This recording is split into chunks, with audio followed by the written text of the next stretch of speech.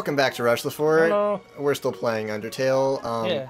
And actually, we've already played beyond this point. Yeah, so you know how it's a half-blind playthrough? Well, at this point, it's like the whole blindfold got ripped off my face, and they just went like, "Do it again." Like, excuse me? So I guess I could go into a bit of a detail because I had to deal with this, but basically we have an Elgato, and we don't quite know what caused the issue. And an Elgato is a capture card. It's a cat. We have a cat. We don't know the issue with it yet. We haven't gone to the vet, but one of the issues was there might have been an auto convert to MP4, and if you record at the same time as it's converting, then there's a chance that both get. And this is the point where everyone falls asleep. Well, I'm trying to say it even more excited. Like, so we lost an entire day of footage. That's pretty much the gist of it. And yeah. And we haven't nailed down the exact cause of it. It's really stupid. It's very complicated, and we could get into the entire thing right now, but. But it's basically why I just walk through this and be like, oh, that's definitely where the switch was. Yeah. And like. Because we played like. I want to say like an hour maybe ahead of this. Yeah, it was definitely. I'm not going to spoil anything because some people have actually complained to me. I've actually received complaints that people are like, "Could you not like talk about what happens later in the game?" Oh, really? Yeah, I mean, like, well, we'll do that because people said something. So, but anyway, let's actually get into the game because that's another complaint is we don't talk about the game enough. So Todd, this boss fight that you've never played before. Oh. What's the smell? Oh yeah, that's not gonna really work. Oh, Josh, I don't know what's gonna happen. I've never. Oh, they got sharp. Everyone's just gonna call us out. But anyway, it makes me want to eliminate you.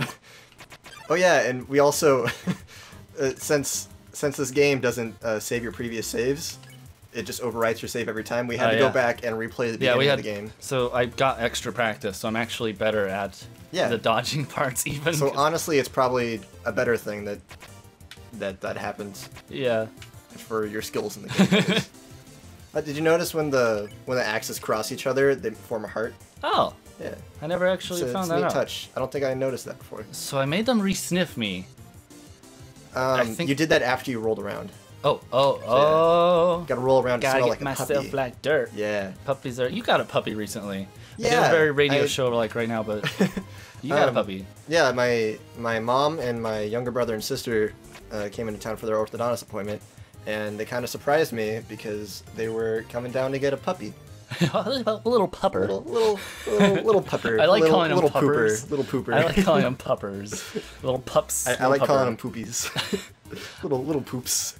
I had a kitten that I called a puddin because it would poop everywhere.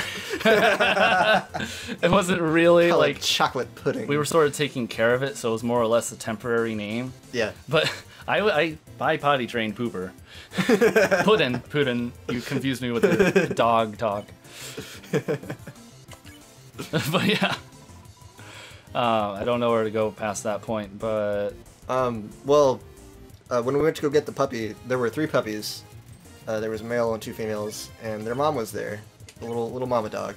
Yeah. And we put the puppy we picked out in the cage, and then the mom, she started like following the cage around. Oh no. And then she jumped in the car after we opened the door, planted herself in the back seat, refusing to move, and then the puppy started whimpering.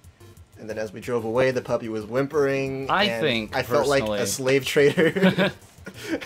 I don't know what to do at this point. They think I'm a lost puppy. Yeah, and then you pet them. I did. Oh. Oh, I have to pet the other one. I've only been petting the first one. All right. I've just been like, hey, you're a good dog, aren't you? Oh, oop. You moved in the blue. All right, I'm gonna pet. Oh, no, gotta pet that one. Yeah. Oh. That's the one you pet last time. No, because the other one on the right was like, what about me? Oh, really? Oh, okay. Yeah, see. Bop, bop, boom. The dogs' minds have been expanded. Their eyes are like, whoa. Dogs can pet other dogs? A new world has been opened up for us. Oh, and another thing I noticed in the last time we played this boss fight was that each of their cloaks has a picture of the other dog Oh, on it. jeez. Ah, jeez. How do I solve this? Oh. This is a very difficult puzzle. Also, if you've noticed, in the whole tutorial section of the game, Yeah. like, none of those puzzles have showed up again. Yeah, I mean, like, I think we were talking about earlier when I was replaying this that the tutorial is a satire on tutorials. Oh, yeah, it definitely is. It goes further level where there's more difficult stuff that the tutorial doesn't teach you, and so that happens a lot in games. And it still has to teach you these concepts naturally in the game later. Like the games are supposed to be. So we're still, we're trying to follow the same timeline as before. Trying not to break off like Barry Allen, but that's going on in the show right Flash now. reference. Flashpoint. So, Josh, what should I do? I think I left it. I don't want to lie to Papyrus. I think he gets excited no matter what. Yeah. Which one you choose. Really? Yeah. Wowee. You resisted the flavor of my home-cooked pasta. Just so you could share it with me. Fret not, human. I, Master Chef Papyrus, will make you all the pasta you could ever want. Yeah. I like the yeah at the end. Normally you would laugh like yeah, but it's yeah. It's like he has it all backwards. A sock collection. Sometimes I wonder if he would do without such a cool guy taking care of him. Yeah. I don't know if Sans could go on without Papyrus there to watch out for him. Human. How do I say this? You were taking a long time to arrive, so I decided to improve this puzzle by arranging the snow to look more like my face. I never got that last time. Oh, really? Yeah, I just did the puzzle of like straight like, okay. It does vaguely look like his It face. froze on the ground. Now the solution is different.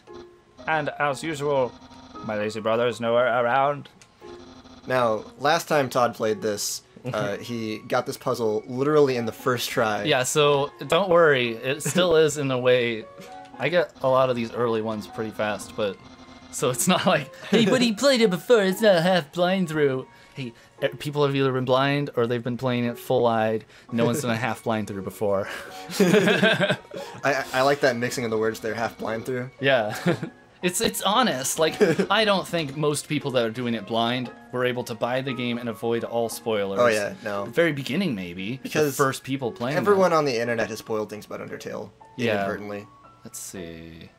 I don't remember it. Within the first month that the game came out, people were very careful about spoilers, but then after that, it was like free reign, open season for spoilers. Yeah.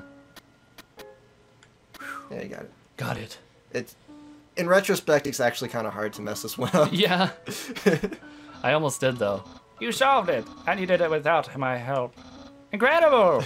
I'm impressed. We also made fun of everyone doing the voices of Papyrus all weird. Yeah, was that in the episodes we lost? Probably, but maybe not. Yeah. Maybe not. I don't know. It might be even too easy for you. But yeah, I mentioned, I don't know if this was in the last episode or the ones we lost, but I mentioned that Ross O'Donovan from Game Grumps does, like, personally, I think, a very annoying Papyrus voice. Well, that's sort of like, to be a little almost insultive to Ross, sort of in his nature, to be annoying in the show. In the show, at least, you can't deny that. Yeah. Like, he goes out of his way to troll people a lot. Yeah, so That's maybe kind of he's insane. trolling the fan base. Maybe. But and ironically, the other day, or this might date the episode a little bit. yeah, I'm thinking it will. I was going to mention it So, too. What, did you freeze? I lost the words. A non-specific time ago. Oh. Non-specific time ago. That's the word. Ross retweeted something from the guy who did the original voice for Skeletor. Yeah. And he was reading a Papyrus line. And he's like, I throw the switch! Like, whoa, he's lost it. He found him in an alley. Go cakes! No, he actually pulled off a really good Papyrus it was voice. great. Like, nice, subdued. If they ever do a voice acting for it, he's probably the guy to do it. Honestly, I mean, he's Skeletor. He's a skeleton guy. Skeletor. He's practically a skeleton at this day and age, you know what I mean? He's pretty Have you old. seen how old he is? You see how old he is? He'll be a skeleton soon, if you know what I mean. He's very old. Red tiles are impassable. You cannot walk on them. Oh yeah, all these rules you gotta memorize. Oh, right. Yellow. But you played this before, so this is like a refresher on the rules. Yeah, I'm gonna be really good at it. That you're definitely going to need. Alarm tiles. If you step on them, you'll have to find monster, because that's what alarms do, you know. Orange tiles are. So wait, since monsters are roaming around here, yeah. The green tile makes a monster. So I guess they like come up and they're like, you stepped on it, so I'm gonna fight you now. Would it summon a monster, or would the monster I think they would like sort of walk in and fight you. But then they would have to do the puzzle too. Oh no! I stepped on another green. And the other one walks in and was like, well, you stepped on the green. I don't know what to tell you. These are the rules. So. The monsters keep coming. They just keep stepping on green. Oh jeez! I was trying to get to the guy because he's on green tile and he's like. Or no, they get to your green tile, but since they stepped on the green tile, they summon another monster to come fight them. It's a whole Meeseeks problem. You know, they can't be done until they fight you. But if they kill the one that's supposed to fight you, then they're like, well, he was supposed to fight a monster, but I'm supposed to fight him. If he fights the guy and he wins, then I can't fight him. And then the green tile's moot. M-O-O-T. Moot. Todd, you're missing all the rules. Oh, yellow tile in the water. You've had your eyes off the screen for minutes. I know. I was gonna say I'm gonna sleep, but we were doing the commentary over it. Which piranhas do not like. They do not like lemon. Purple and blue are okay. Finally, pink tiles. They don't do anything. Step on them all you like. How was that? Understand? Understand the explanation? Yes. Thank goodness they put that as the first one. I was gonna recommend saying no, because something silly happens. Oh, dang it. I thought it was gonna be another, like, owl from Zelda thing. No, not exactly. Just to be like, oh no. It's entirely random. When you say no, Papyrus will start listing off the rules again, but he'll start mixing them up and getting them wrong. Yeah, that's cool. I think they might have been different here, maybe. They probably I don't weren't. think so, but they might have been. He should have put that in as that. That would have been great. Like, wait, the last time I played this, red made me smell like lemon. That doesn't make any sense. Get ready. And this is like a seizure warning. Randomly generated, so who knows if it's procedurally generated. It's like No Man's Sky. Wow, Toby Fox, he predicted all of this. Yeah, it's fantastic. There's an infinite amount of solutions. Like, because there's so many random pixels, it's like visiting an alien world. Oh, I can't even step off it. No. Oh, I want to talk to... Whoa. Wait, what just... You left the screen, came back, and then it reset. That was very disorienting. Hey, guy. Oh yeah, you didn't pet him that much. This dog is staring blankly into the snow, waiting for it to turn into art. That's pretty much how most people do art. The thing with this dog that you fought earlier, if you pet him more, his head will grow taller, if you guys haven't noticed. The taller his head grows, the more effort he'll put into building these snow dogs. Oh.